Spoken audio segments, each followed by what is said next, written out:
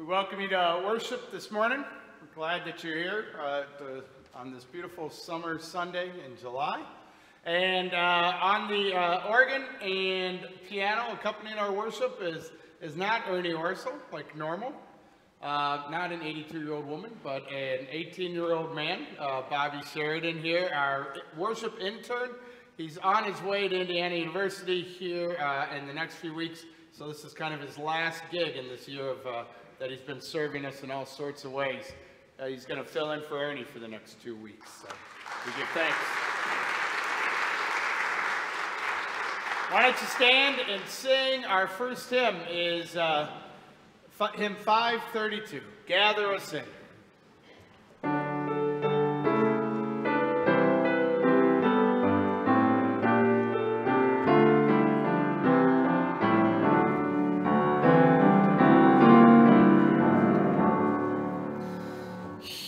In this place the new light is streaming, now is the darkness vanished away.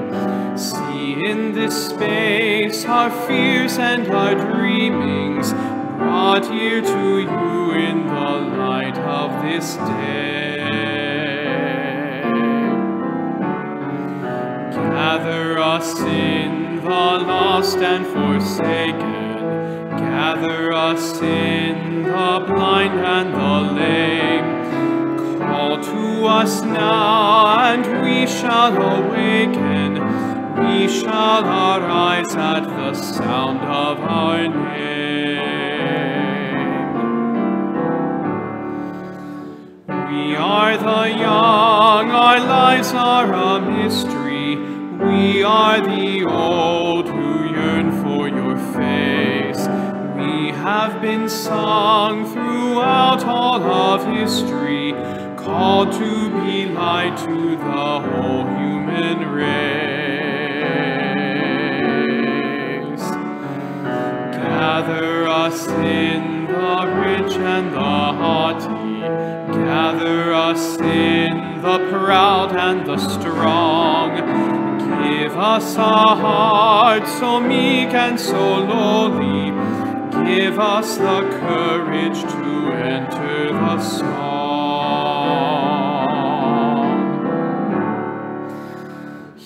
Here we will take the wine and the water, here we will take the bread of new birth.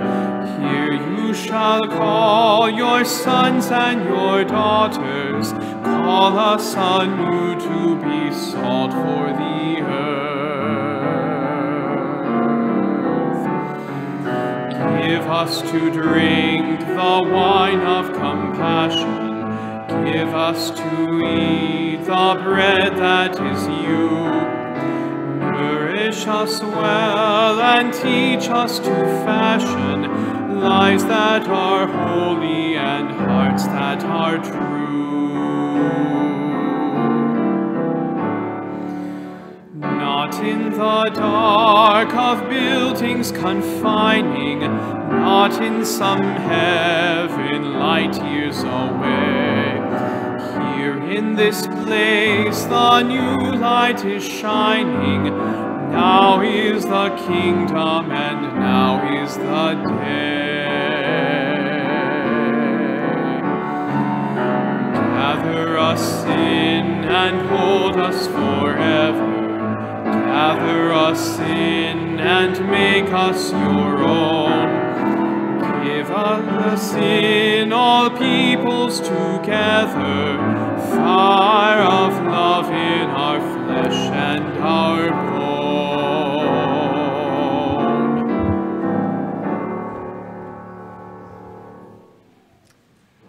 The grace of our Lord Jesus Christ, the love of God, and the communion of the Holy Spirit be with you all. And also with you. And let us pray. Creator and sovereign God, you have ushered us into the kingdom of heaven by the death and resurrection of Jesus. By your Spirit that lives with us now, may we have your wisdom to be people of peace and justice and mercy in the days here on earth. We pray this in the name of Jesus, who has revealed your love to us, God. Amen. You may be seated. We have children that we can invite forward for a children's sermon. Do we have children? We have Adam, our family minister, who's going to do it. Oh, there we go. Hey, we got the grandkids out here. Look at that.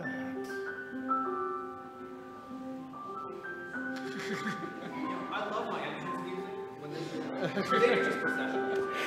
Hey, Sarah. All right, I'll let you go at it. All right, well, good morning. Yikes. Good morning.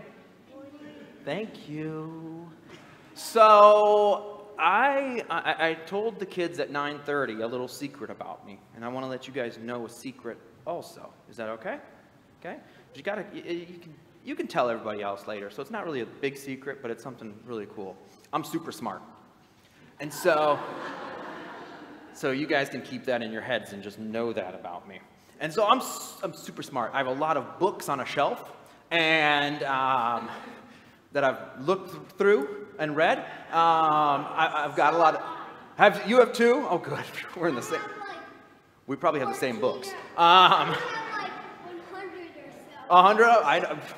We've probably read similar books. And so, but I know a lot of really good things. So we have all this knowledge. And you guys are super smart too. You have all this knowledge. You know that you're not supposed to cross the street without a parent, right? Right. You know you're not supposed to maybe play with fire, right? That's a bad thing. It's dangerous, right? That's dangerous. Once I helped my grandpa set a fire. But he was with you, right? Okay. And you set a fire in a safe place. And so, right? And so we have all this knowledge. We know that we shouldn't touch a stove maybe when it's on, right? Yeah. We also know... Definitely because I have a power on like a really, really hot one. Oh, okay. And it's like could melt your skin. Could melt your skin. That would be a bad thing. So I also know that an apple is healthier than a candy bar. But on the other side of things, I also know that sometimes a candy bar is a little more fun to eat. Yeah. Right? But I also know, and this is where we learn about a word called wisdom. I know, wisdom's a really tough word, but what wisdom really means is I know how to make the right choice. And that's what God helps us do. God helps us to make the right choices and to give us wisdom.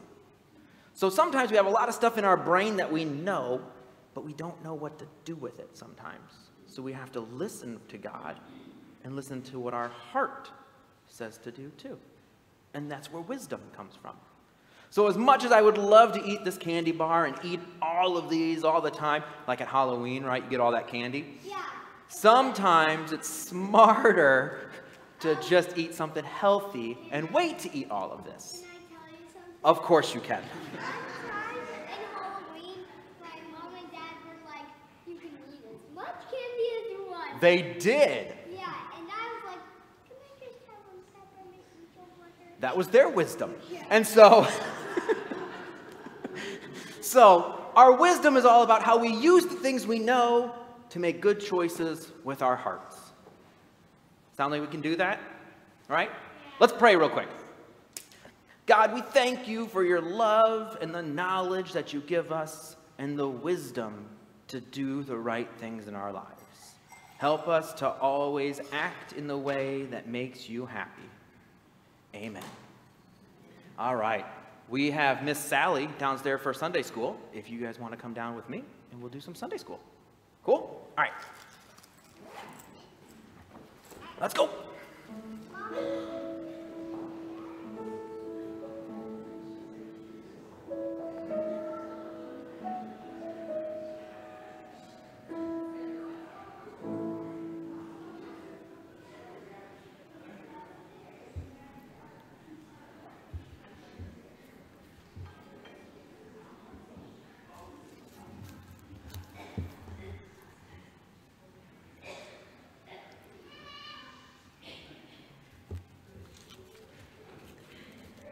A reading from 1 Kings.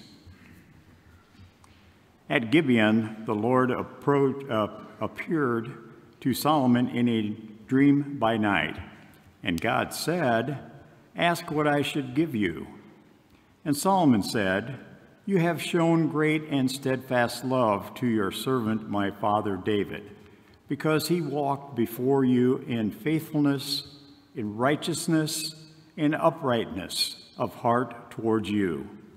And you have kept him for him this great and steadfast love, and have given him a son to sit on his throne today. And now, O Lord my God, you have made your servant king in place of my father David. Although I am only a little child, I do not know how to go out or come in. And your servant is in the midst of the people whom you have chosen, a great people, so numerous they cannot be numbered or counted. Give your servant, therefore, an understanding mind to govern your people, able to discern between good and evil. For who can govern this, your great people?" It pleased the Lord that Solomon had asked this.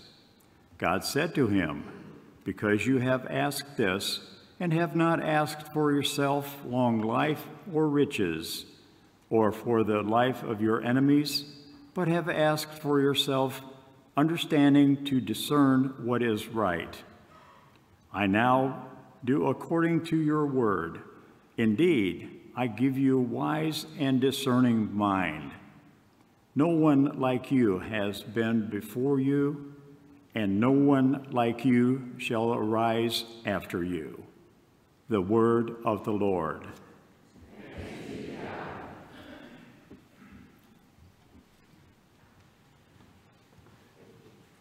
Let's stand and welcome our gospel this morning.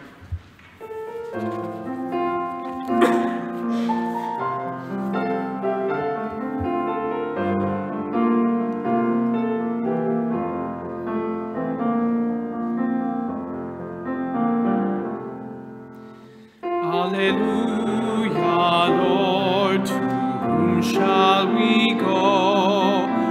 You have the words of eternal life. Alleluia. Alleluia, alleluia, alleluia. Alleluia, alleluia.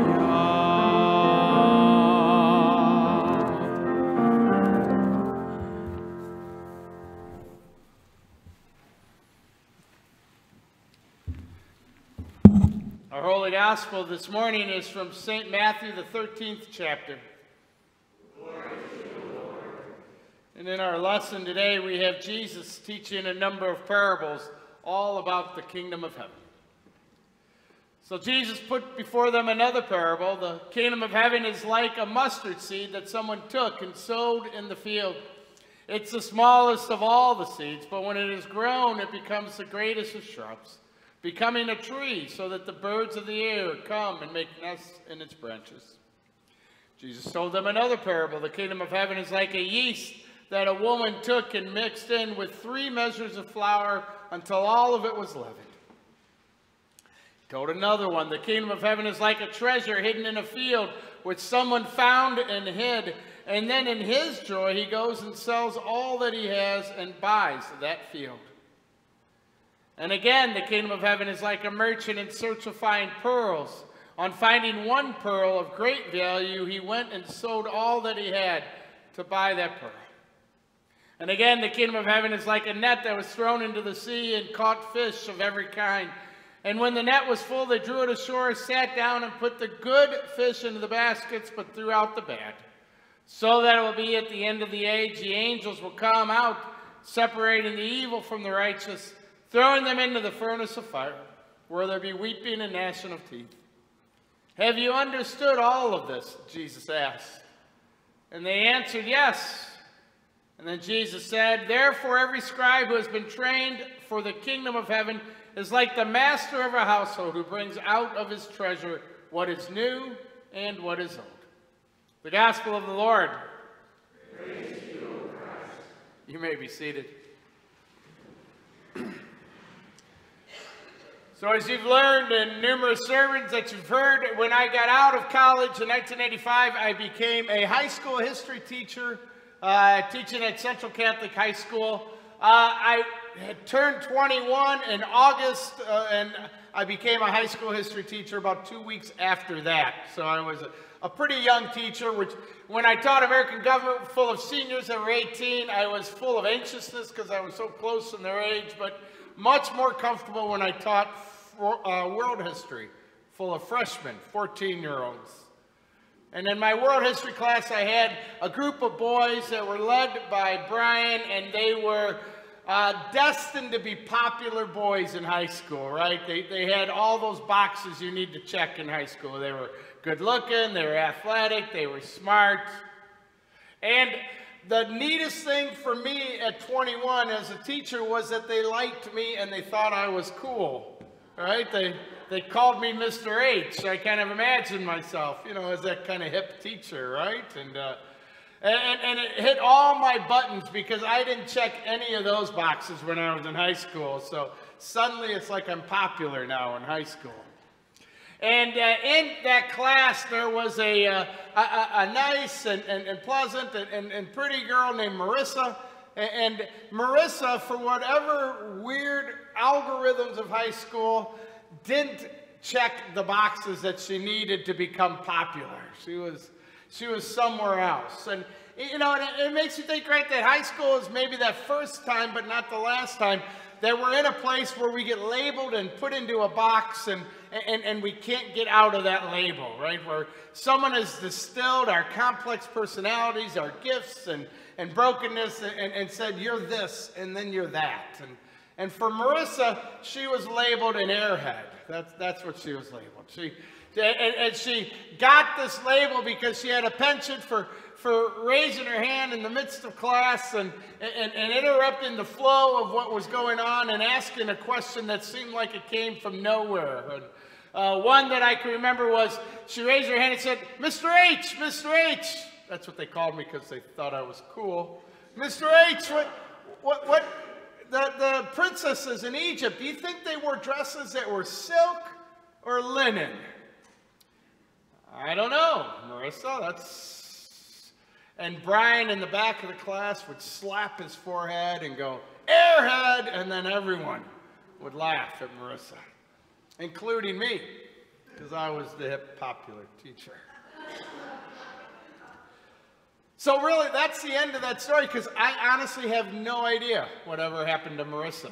I only taught 1 year, I changed jobs, moved out of the area, and I never ran into Marissa again in my life, never heard about her or what's happened to her.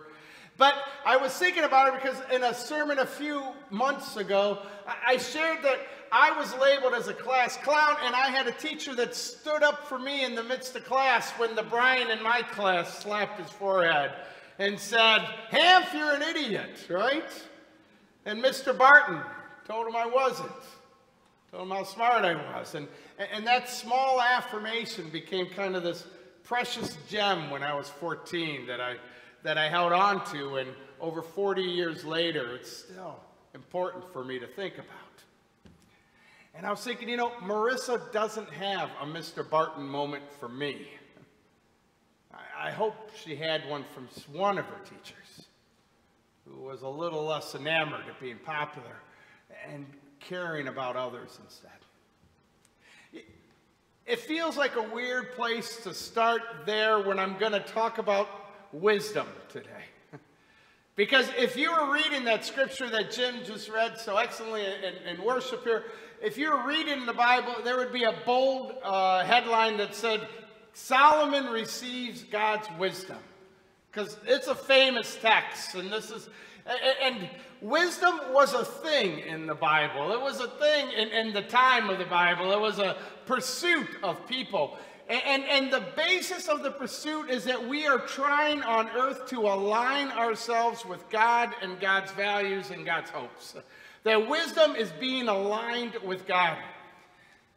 And as you know with your car, if your car gets out of alignment, then it kind of eases its way off the road, and suddenly you've got bumpy tracks ahead of you, if not dire consequences. And that's the idea behind wisdom. If we don't obtain God's wisdom, our life gets bumpier, if not tragic. And so Solomon, before he becomes king, asks to receive God's wisdom, to align himself with what God hopes. In fact, the language in Scripture that's there, I think it says to understand or something like that. The actual language in Hebrew, I'm told, is to listen heart, to listen with my heart. To have wisdom, to align yourself with God, is to listen with God's heart, to see with God's eyes, to feel, or to listen with God's ears, to feel with God's heart, to see with God's eyes. To empty ourselves and have God pour God's self and God's priorities into us. But it's hard to empty ourselves, isn't it?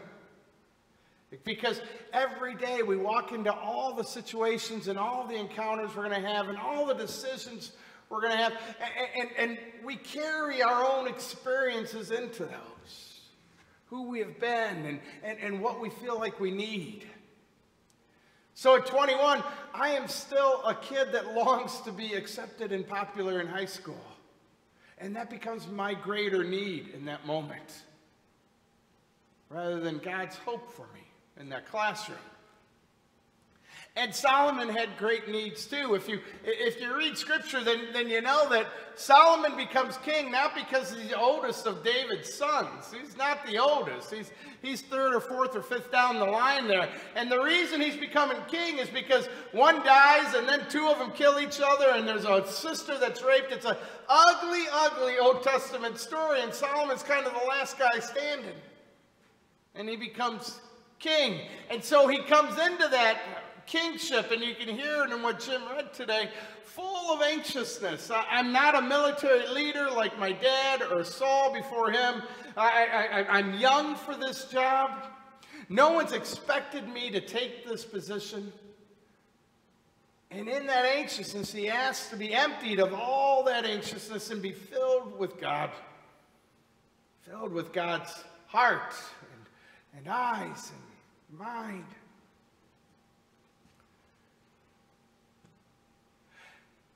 And Scripture tells us that God gave him that.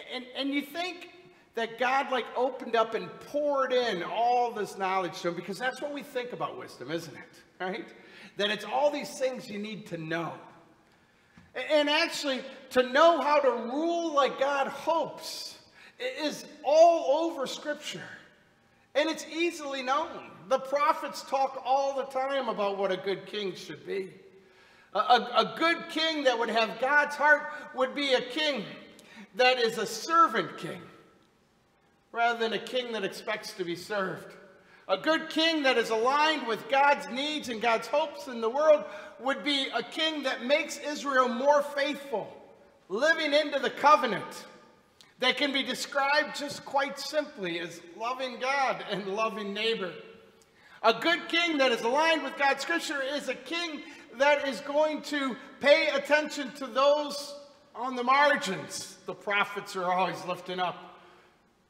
How are the widows and the orphans and the aliens, the immigrants in your midst, how are they doing? So it isn't so much that God pours God's wisdom into Solomon on that day. It's that God opens Solomon up so that God's priorities can become his. And Scripture tells us that Jim read today that he became wise. And And there's all sorts of evidence of that in Scripture. He wrote that book of Proverbs, which is a book of pithy wisdom sayings. He was known for his wise sort of justice that he wrote. The very next story after this one is the very famous one where two women are fighting over one baby, and Solomon wisely figures out how to do that. There's the famous story of the Queen of Sheba coming from thousands of miles away to witness this wisdom of Solomon. We know from history that Solomon became such a powerful ruler, making this very small country a player among nations, and making Israel stronger than it ever was in its entire history. And 1 Kings seems to tell us that because Solomon asked for wisdom and received it, he became this rich and powerful king. But you know, the wonderful thing about Scripture is that the characters in Scripture are rarely just black and white like that. They're always much more gray. So if you read all the chapters that have to do with Solomon, you find out that he amassed all sorts of wealth and lavish living. And the prophets that were associated with him worried that what was happening with those who were living in poverty, that the servant king was supposed to be paying attention to. If you read all of the chapters, you find out that he had a knack for finding foreign wives who had foreign gods, who brought them in order to make foreign alliances and increase his power in the world. But those foreign gods hurt the faithfulness of Israel. If you read all the stories of Solomon, you find out that maybe his biggest mistake as king was he didn't prepare this empire to live beyond his reign. And when he died, months later, his sons weren't prepared to follow in his footsteps. And Israel broke in two. And God's hope that this nation would be a light for all nations was dimmed. Wisdom. You know, from Solomon, I learned that it's not memorizing the book of Proverbs and all these pithy sayings. It's daily being able to open ourselves up and allowing God's priorities to trump our own, to leave our baggage behind and see the world as God sees it, to notice what God calls us for in that day. It's starting your day asking God to replace your heart with God's heart, your eyes with God's eyes, your hands and your feet with God's hands and feet. And it doesn't come with age. It comes by daily doing that over and over again and asking forgiveness when we have those moments with Marissa where we fail.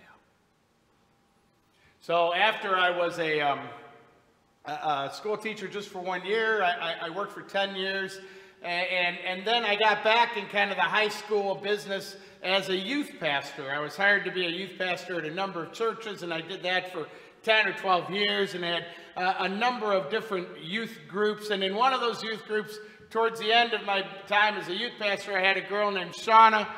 And Shauna had that same sort of label and box that Marissa had, that I had, this class clown, this airhead sort of thing. And Shauna's gift that she had was that she could tell a story that would make everyone laugh, and the stories were almost always self-deprecating and made us laugh at her, right?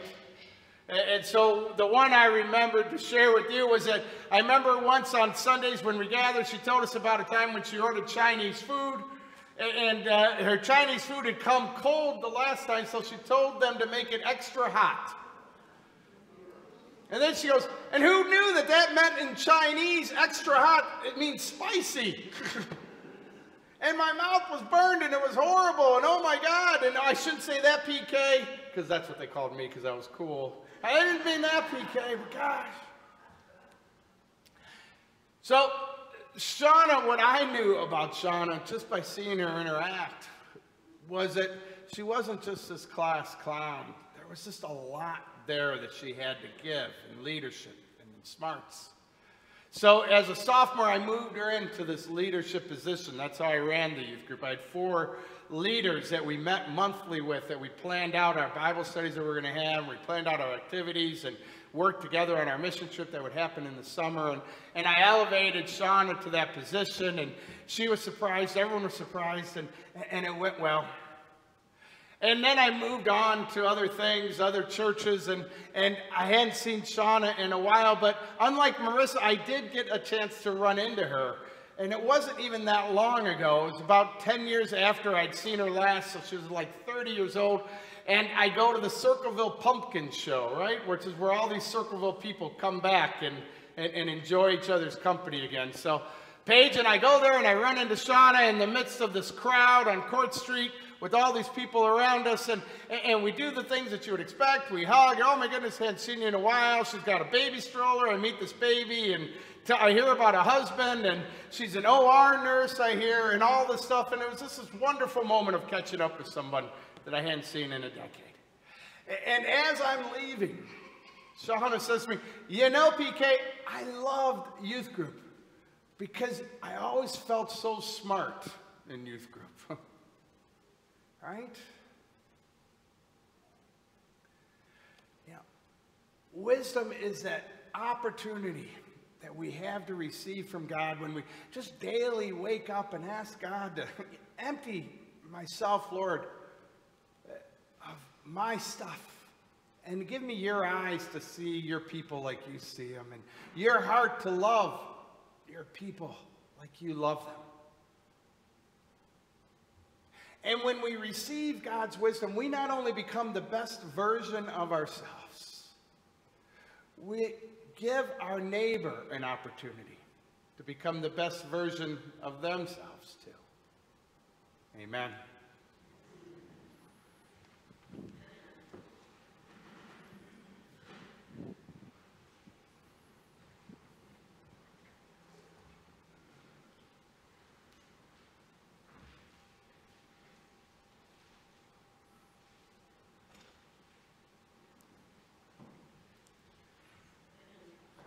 Please stand and open your hymnal to hymn 793, Be Thou My Vision.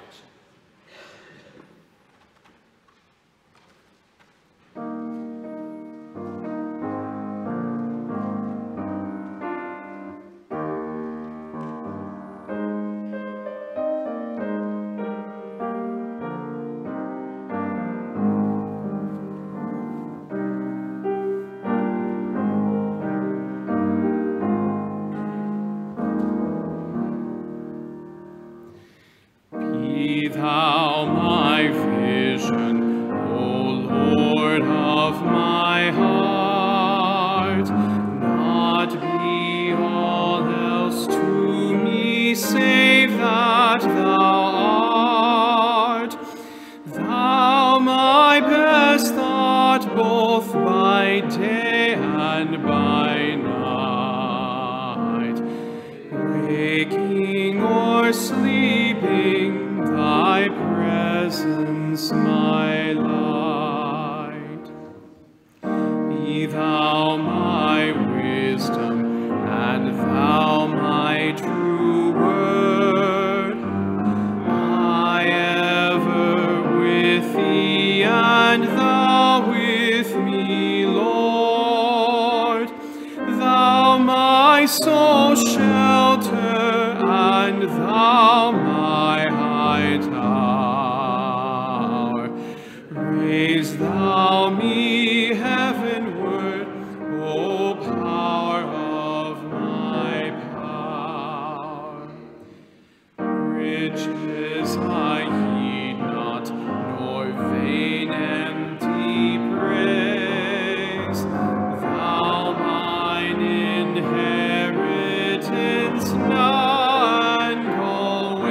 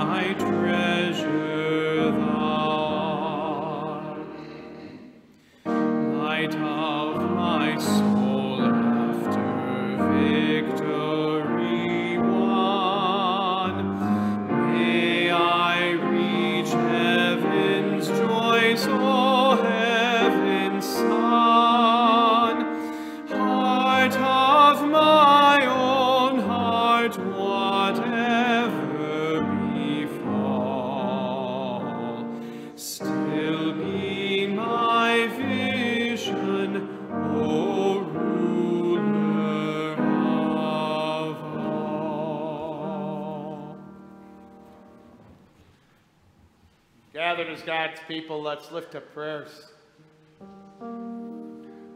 Holy God, empty each of us today and fill us with your wisdom. Align us with your hopes for the world. Share with us your vision for those we encounter in the day ahead. Lord, in your mercy. Holy God, we pray for the ministry of this church, that your wisdom might be evident, that your concerns become our concerns, that we become a servant congregation, sharing the love that we have received by the actions that we do. Lord, in your mercy. Lord, we pray for those who are sick and ill this morning. We lift up especially Kimberly, Susan, Jennifer, Sherry, Karen, Teresa, Ziva, Mark, Sue Hendershot, Sue McClid, Mary, Charles, Joanne, Donald, Jean Fisher, Jim Keeney, Ernie Orso, Phyllis Baker, Rogenia, Gary and Joyce, Robin and John Vanover, and others named aloud now.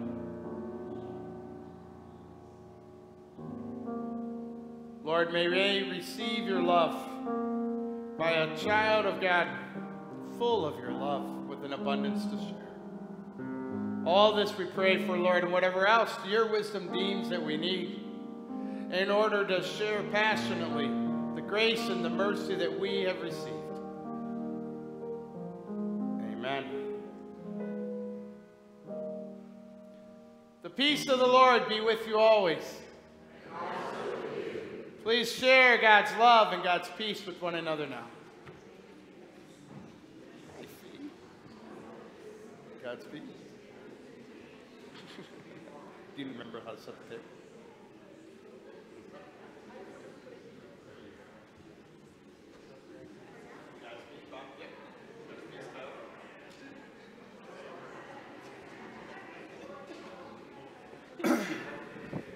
God's peace, Rachel. Actually, it's Chris. God's peace, ladies. We have special music from Bobby on the organ and Tyler on the piano for this familiar hymn.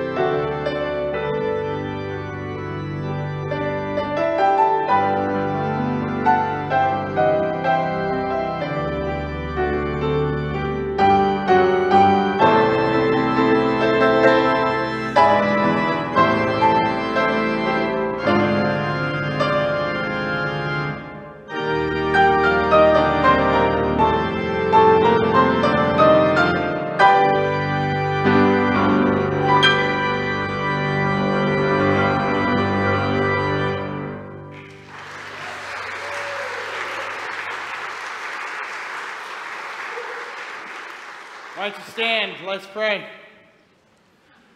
Holy God, we have laid before you our best gifts, gifts of talent and wealth, bread and wine, signs of our dependence on you day in and day out. Help us use these gifts, Lord, in your wisdom to share the love we have received. Amen.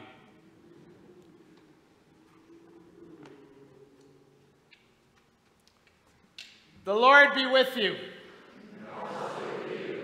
Lift up your hearts. Let us give thanks to the Lord our God. It is right to give our thanks and praise. It is indeed right, our duty and our joy, that we should at all times and in all places give thanks and praise to you, Almighty and merciful God, through our Savior Jesus Christ, who on this day overcame death and the grave, and by his glorious resurrection opened to us the way of everlasting life. And so with all the choirs of angels, with the hosts of heaven, we praise your name and join this unending hymn.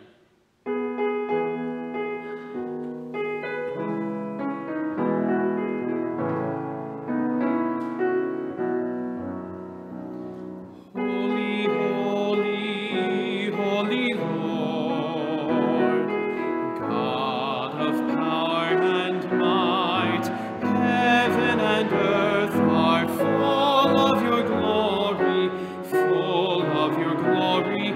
Hosanna, Hosanna, Hosanna in the highest.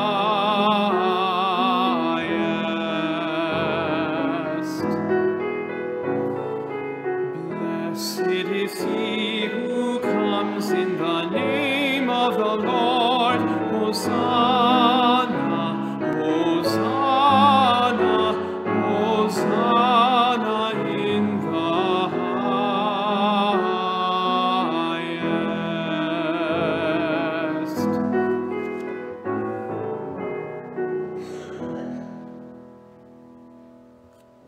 Holy, mighty, and merciful Lord, heaven and earth are full of your glory. In great love you sent to us Jesus, your Son, who reached out to heal the sick and the suffering, preached good news to the poor, and who on the cross opened his arms for all.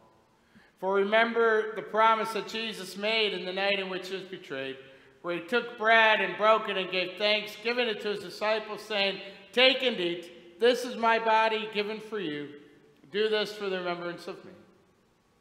And again after supper he took the cup and he gave thanks, and he gave it for all drink, saying, "This cup is the sign of the new covenant in my blood, shed for you and for all people for the forgiveness of sin. Do this for the remembrance of me." For as often as we eat this bread and drink from this cup, we are proclaiming the mystery of faith, that Christ has died, Christ is risen, Christ will come again. Come, Holy Spirit, come. Pour out upon us the spirit of your love, so that we might be united to share this heavenly food with all that we encounter in the week ahead, emptying ourselves and being filled by your very presence through this meal. Come, Holy Spirit, come. Amen. Our Father, who art in heaven, hallowed be thy name. Thy kingdom come, thy will be done, on earth as it is in heaven. Give us this day our daily bread, and forgive us our trespasses, as we forgive those who trespass against us. And lead us not into temptation, but deliver us from evil. For thine is the kingdom, and the power, and the glory, forever and ever. Amen.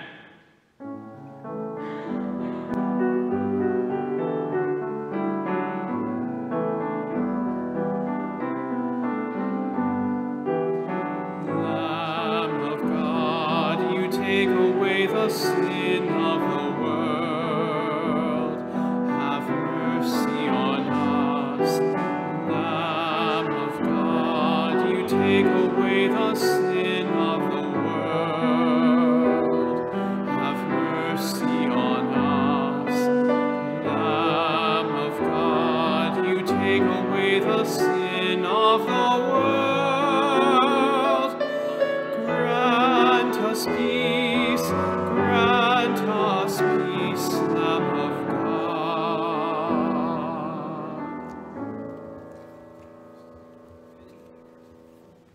You may may be seated while we finish communing our assistants that are up here. They'll bring this meal down for you to share. We'll commune those that are going to be communing in their seats today with this kits and all those worshiping with us at home.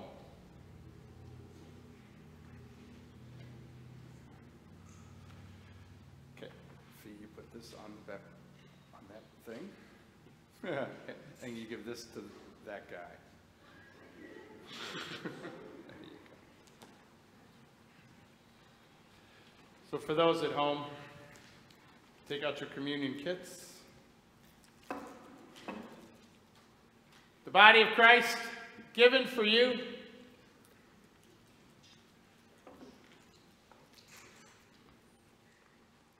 The blood of Christ shed for you. Amen. The rest may come forward. If we have visitors today, please know that you are welcome at this table. This is God's table. You're a child of God. So come and enjoy the presence of God that's offered in this meal.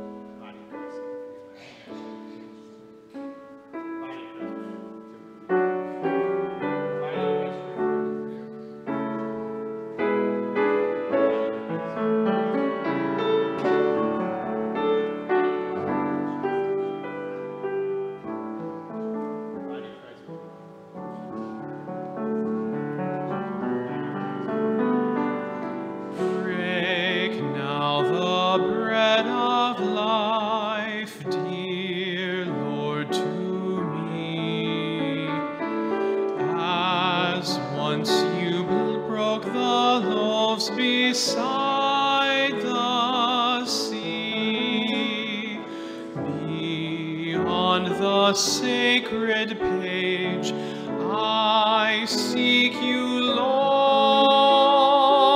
My spirit waits for you, O living word.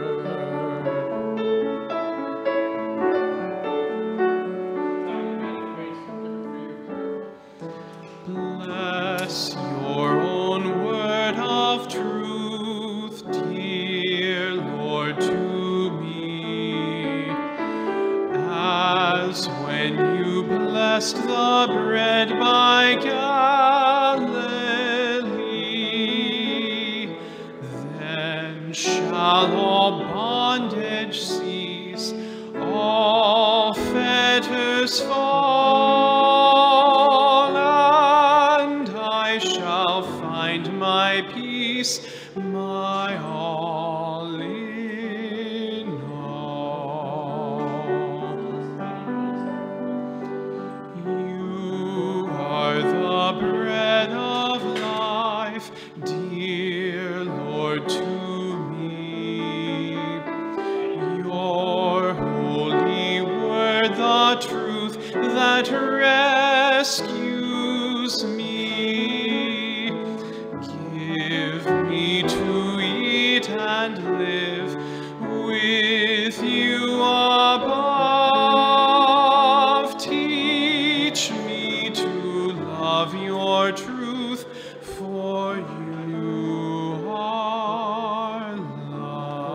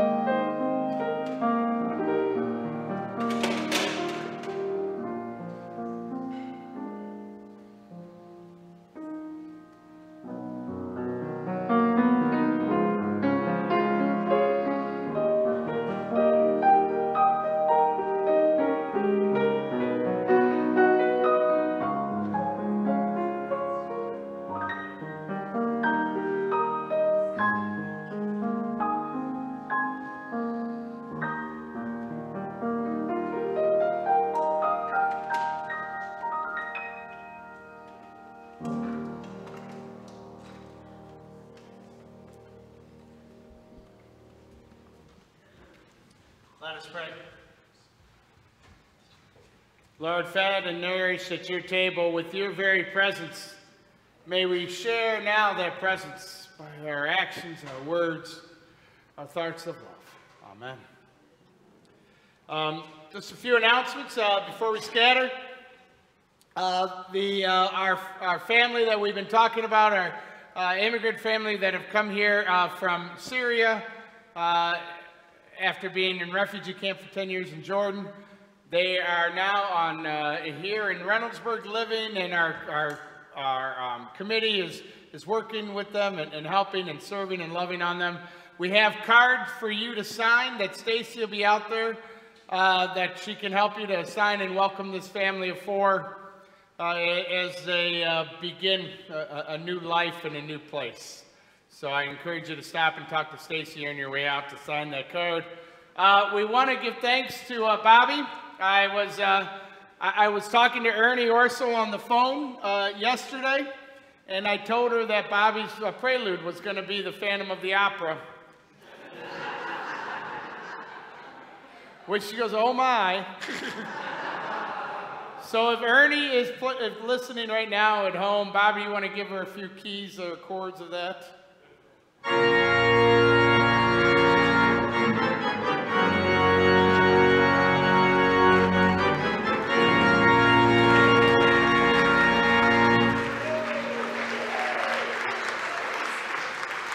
as Ernie recovers at home, I hope that puts a smile on her face.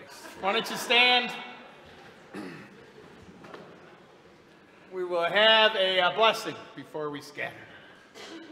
And now may the Lord bless you and keep you. May the Lord make his face shine on you and be gracious unto you.